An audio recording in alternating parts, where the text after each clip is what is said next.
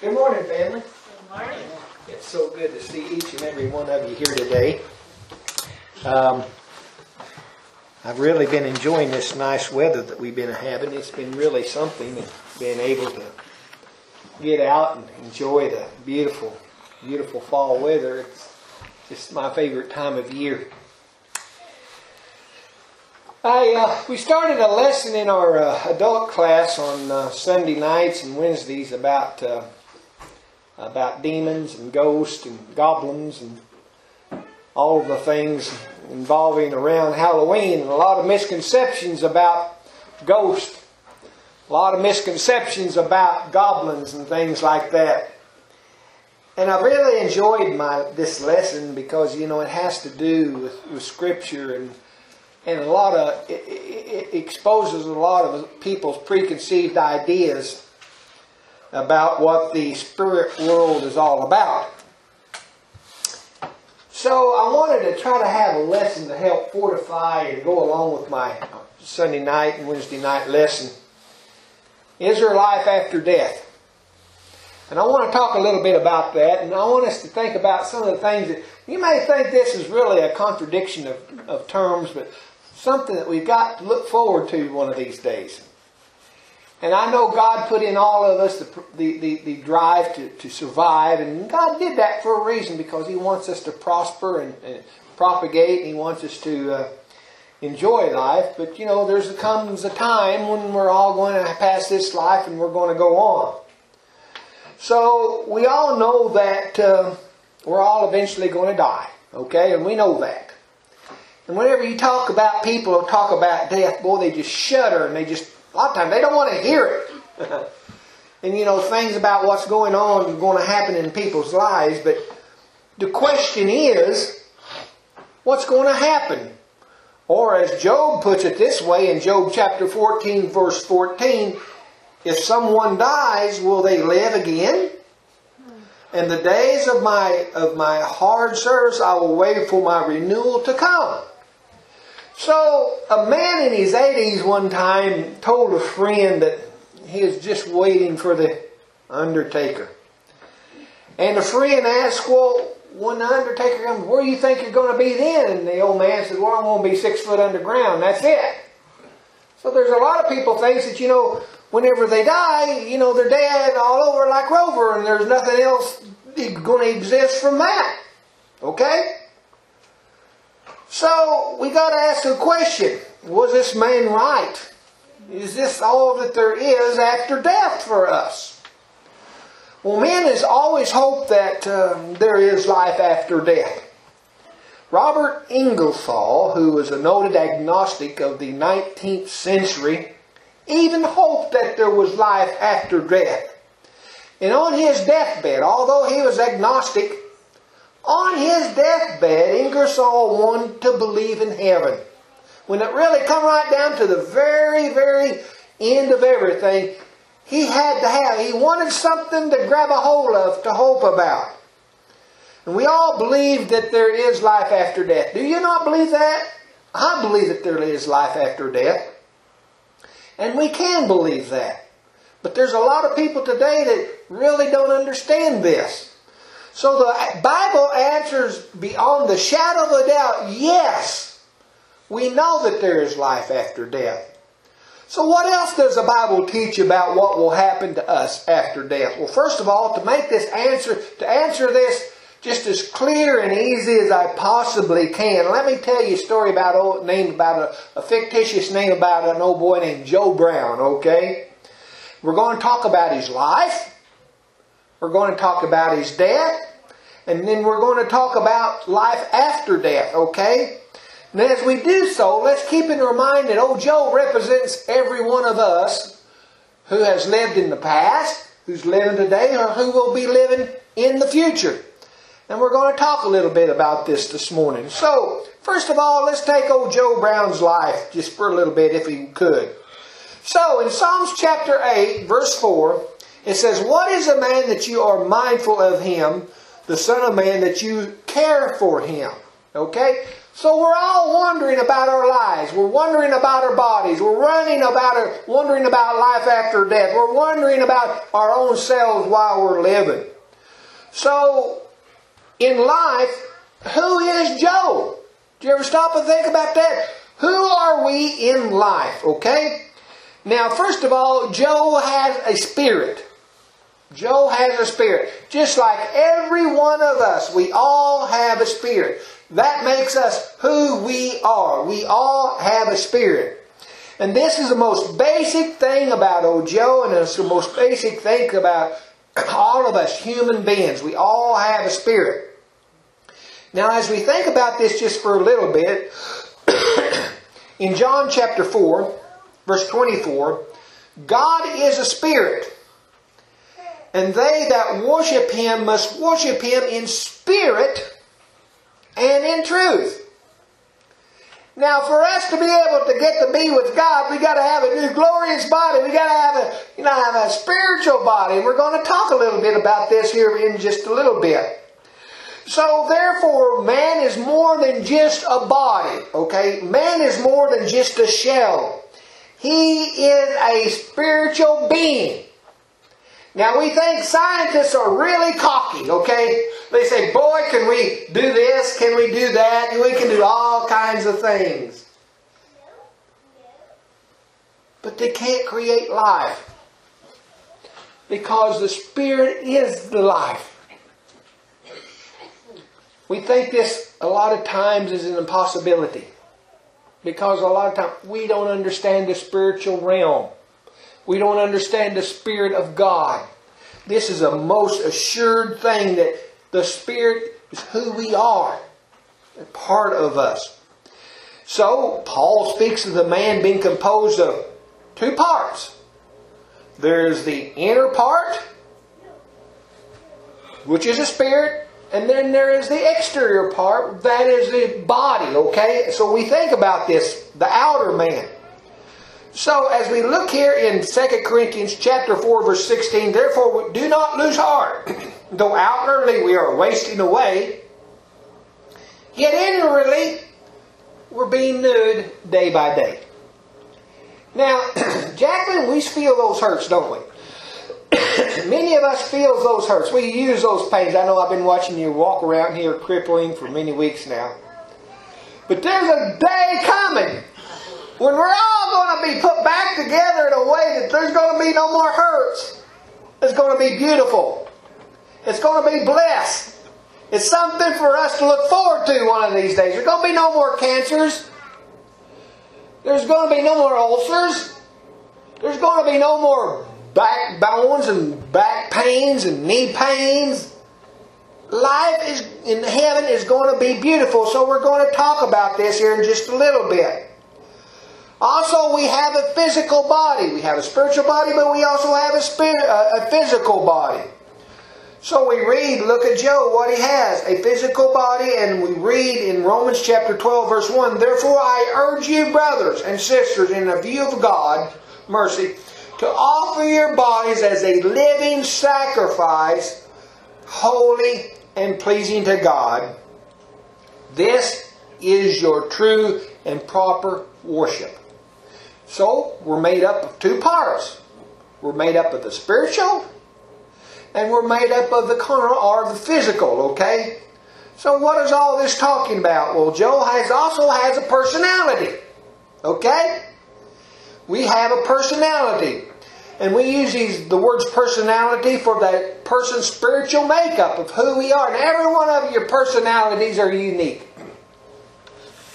Every one of our personalities are unique. I look at every one of you in here, and there is no two people that has identically the same personality. You're beautiful, okay?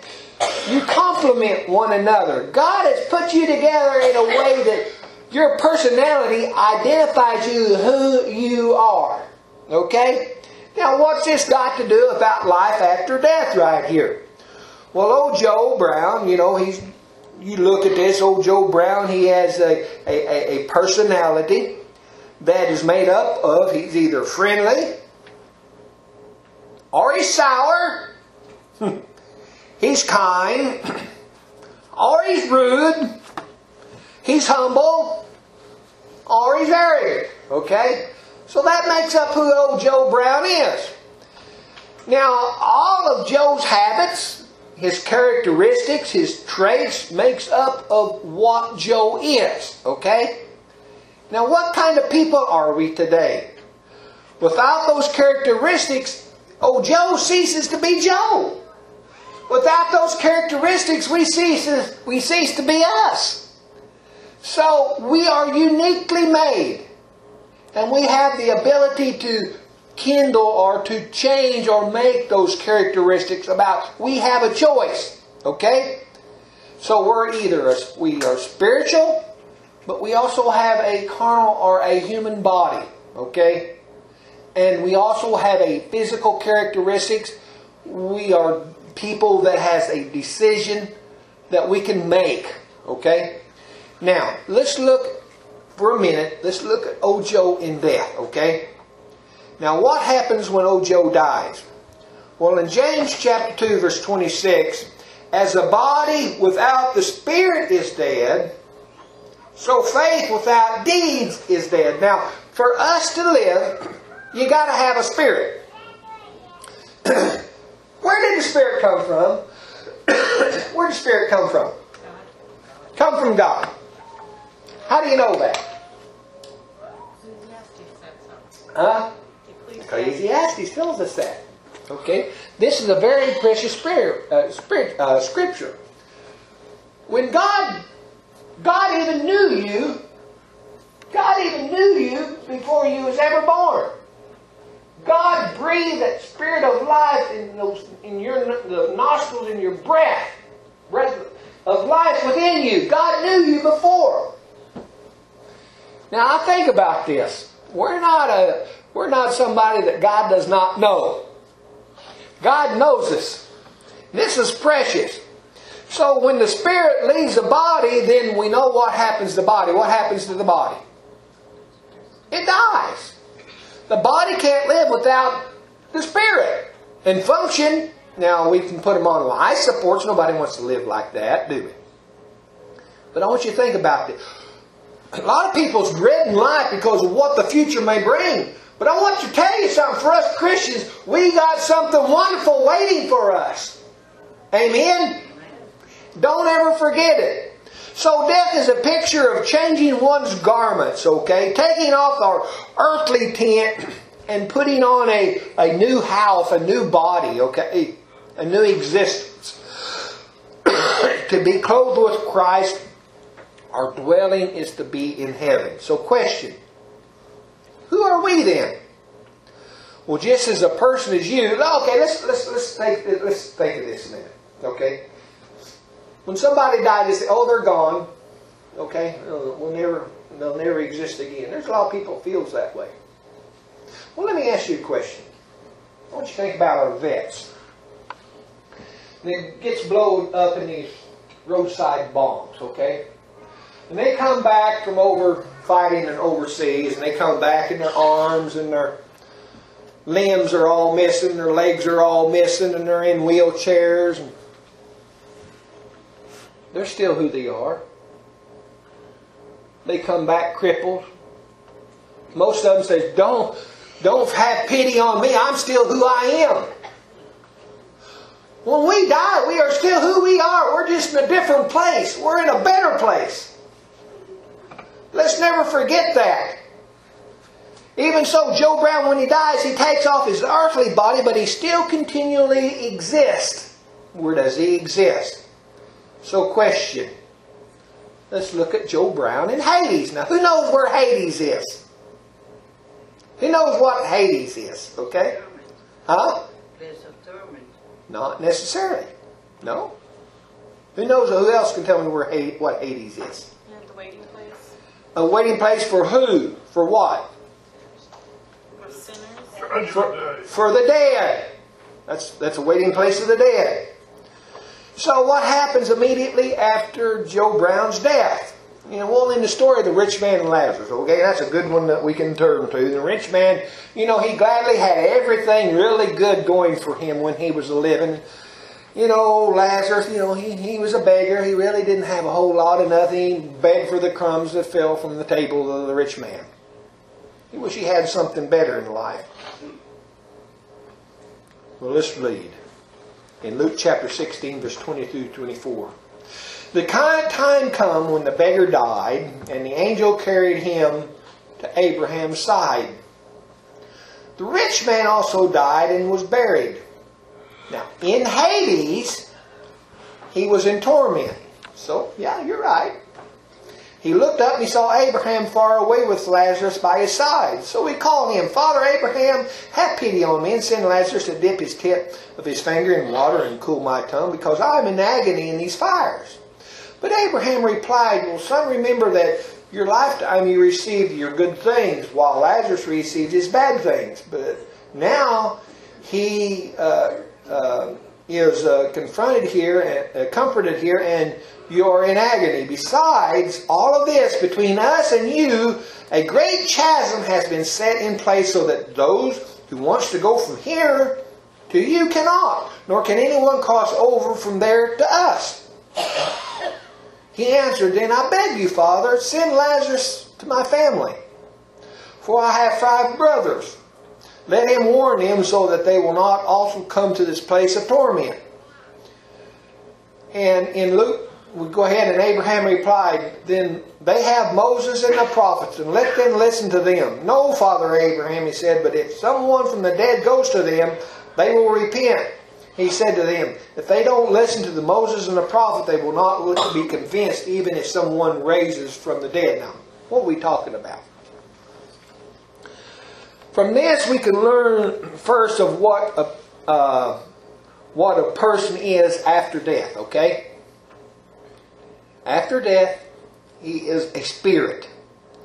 Paul says in 2 Corinthians chapter 5, verse 2-4, meanwhile we groan and longing to be clothed instead with our heavenly dwelling.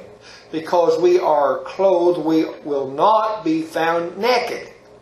For while we are in this tent, we groan and are burdened, because we do not wish to be unclothed, but to be clothed instead with our heavenly dwelling, so that what is mortal may be swallowed up by life.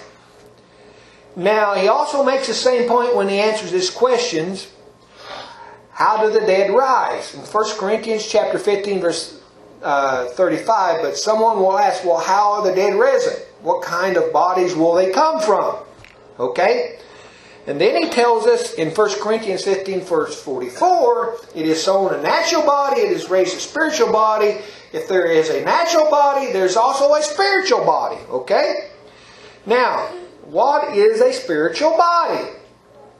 Well, let's read 1 Corinthians chapter 15, verse 50-53. So I declare to you, brothers and sisters, that flesh and blood cannot inherit the kingdom of God, nor does the perishable inherit the imperishable. Listen, I tell you a mystery. We will not all sleep, but we will all be changed. Hear that? In a flash, in a twinkling of an eye, at the last trumpet. For the trumpet will sound, and the dead will be raised imperishable, and we will be changed. For the perishable must clothe itself with imperishable, and the mortal with immortality. Now, what are we talking about?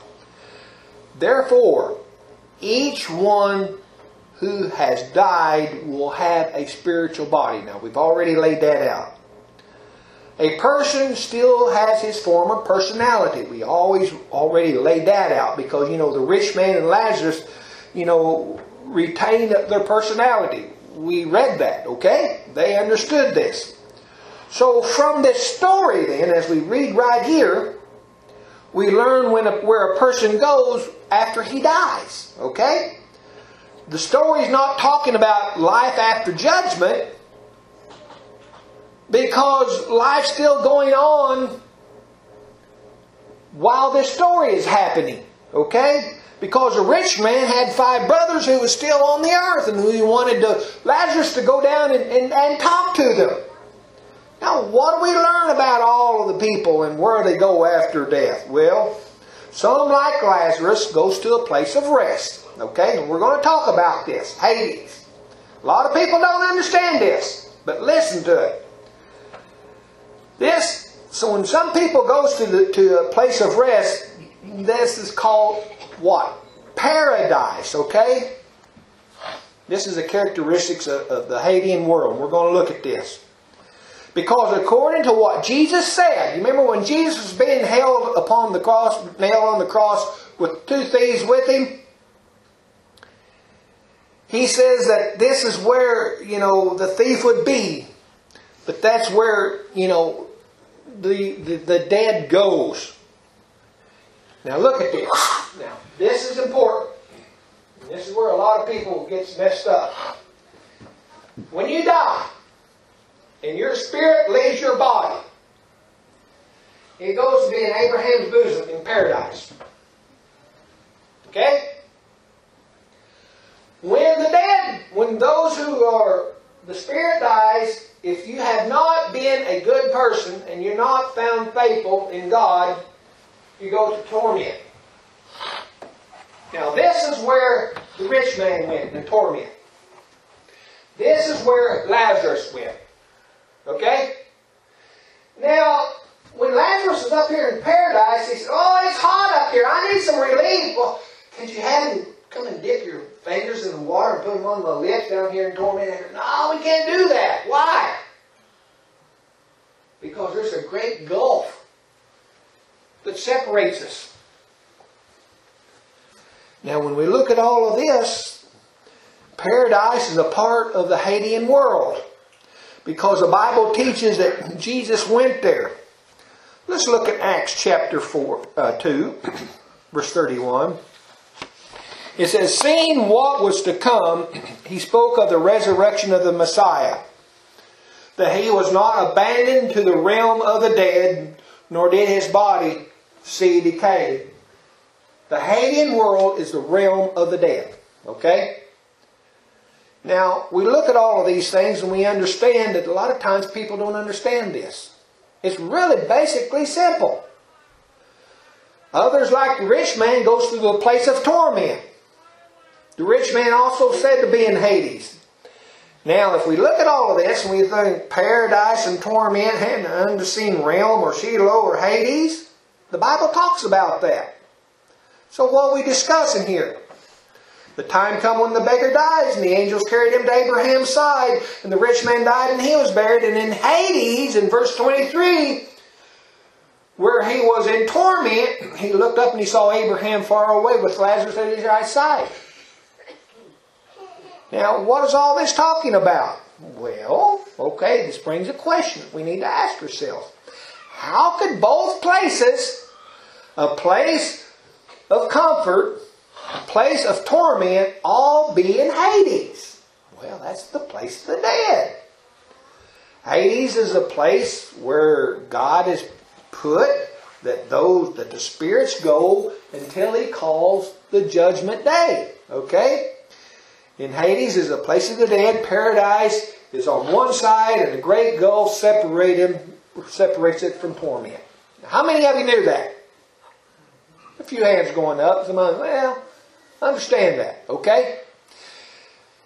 How many times you ever sat at a funeral and somebody said, "Now, when this person's dead, he's in heaven today"? How many of you ever heard that? Huh?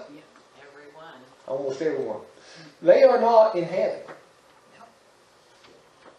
If you believe the Scriptures, why do they say that? Did I go through the final judgment? When people die, when we die, we are taken to paradise, Abraham's bosom. That's in the Hadean world. The Hadean world, a lot of people say, "Well, Hades, that's hell." No. That's a place of the dead. In the Hadean world is paradise as well as a place of torment, and there is a great gulf that separates the two. Okay?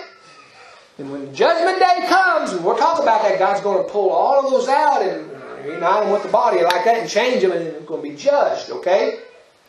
So let's go on. Let's talk about this for a little bit. Okay, now, let's look at Joel's second coming of Christ. Okay? Christ is coming again. We all believe that? Yep. I do. Men of Galilee, they said, in Acts chapter 1 verse 11, why do you stand here looking into the sky? This same Jesus who has been taken from you into heaven will come back in the same way you have seen him go into heaven, in the clouds. It does not say that Jesus is going to come back and put his foot upon this earth.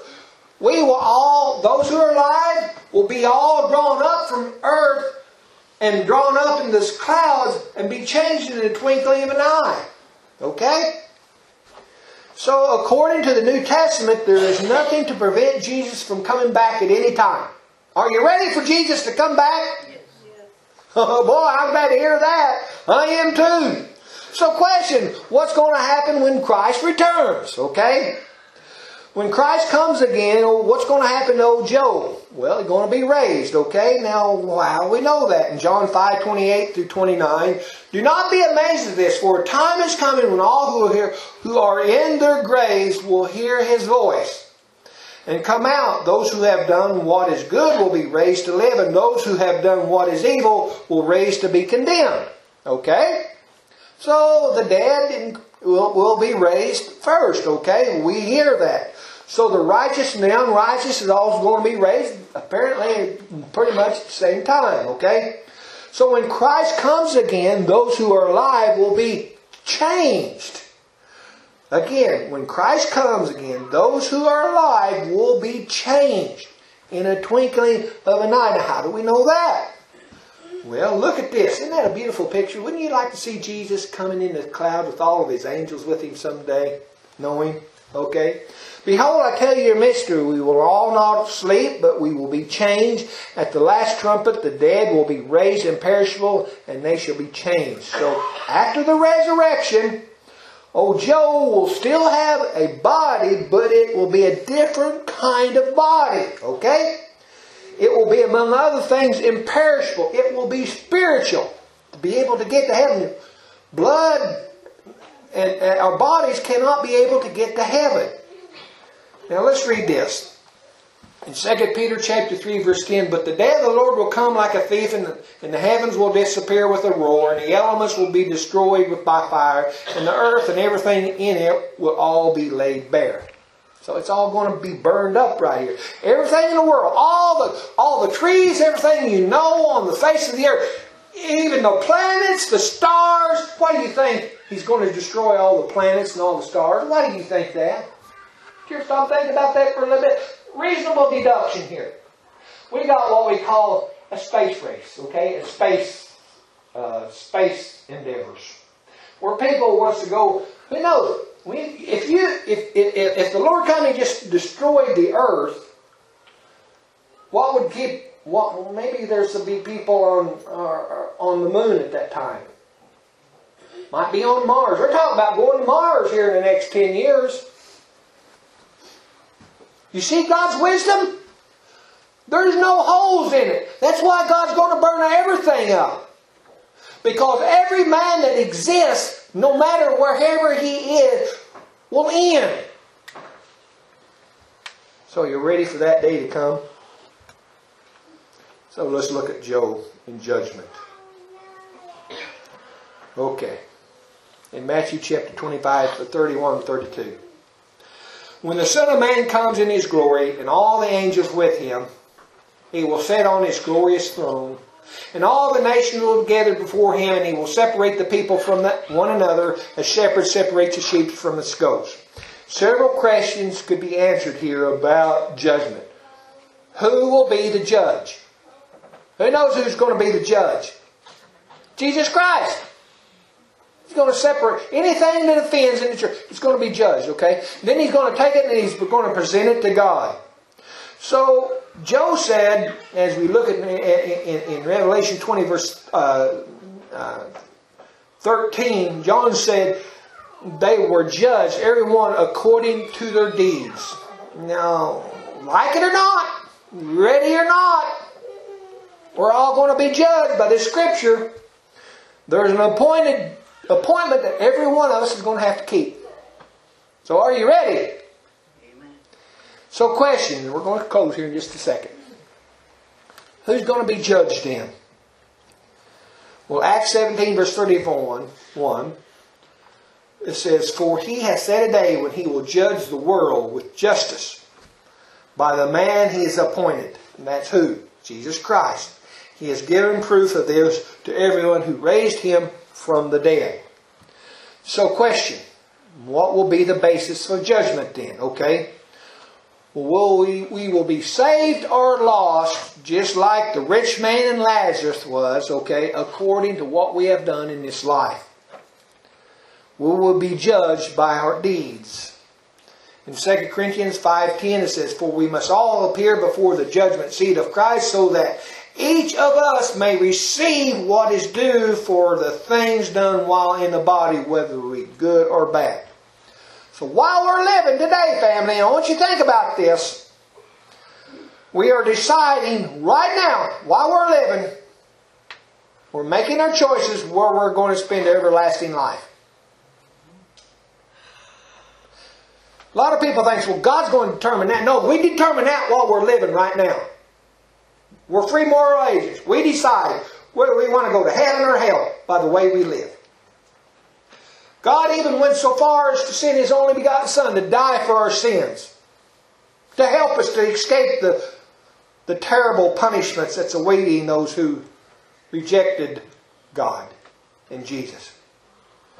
So for old Joe and the rest of us, only two eternal places can exist.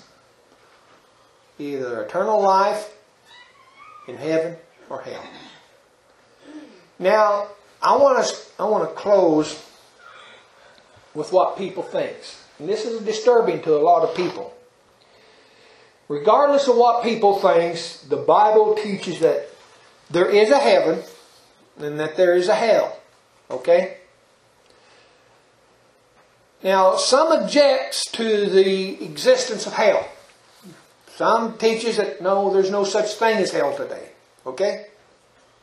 Some teaches that, well, hell is only momentary. Okay? That it's here, you go through it, you're gone, and you're on your way. Okay? But the Bible does not teach that. Revelation 14:11. "And the smoke of their torments will rise forever and ever. There will be no rest, day or night, for those who worship the beast and its image, or anyone who receives the mark of his name." Anyone who follows Satan or Satan's workers are going to be tormented for eternity. So question. Who knows what hell's like? Who knows what hell's like? Let me give you some things. I wrote it down right here. I want to read them to you. And this is what the New Testament describes hell as like. A lake of fire in Revelation 20:15. A furnace of fire and a place of wailing. Matthew chapter 13:42. A place of torments in Luke 16:23.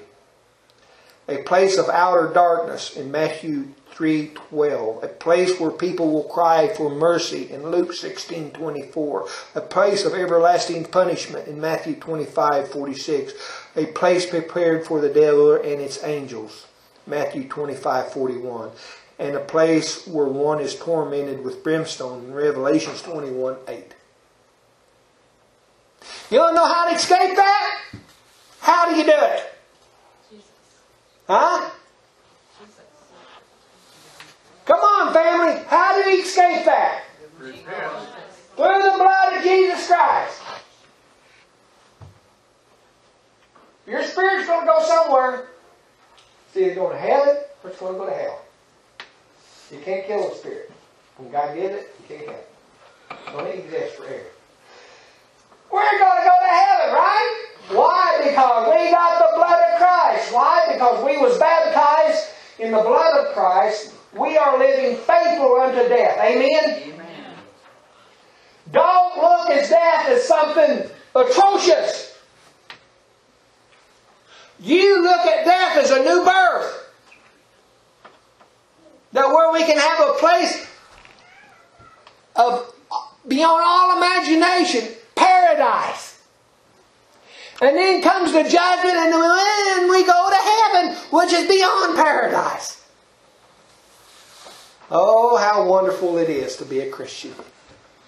And when people today are thinking Christianity is a joke, we're going to see whose joke's on whose. Okay? If there's anybody here today through the prayers of the church, obey the gospel. If anybody here is not prepared for that judgment day, I urge you so strong with the bottom of my heart, be prepared. Whoever's listening to this lesson on our face page, church face page, if you're not prepared, I beg you, I beseech you, get it right now. Because time is running out. You don't know what tomorrow will bring.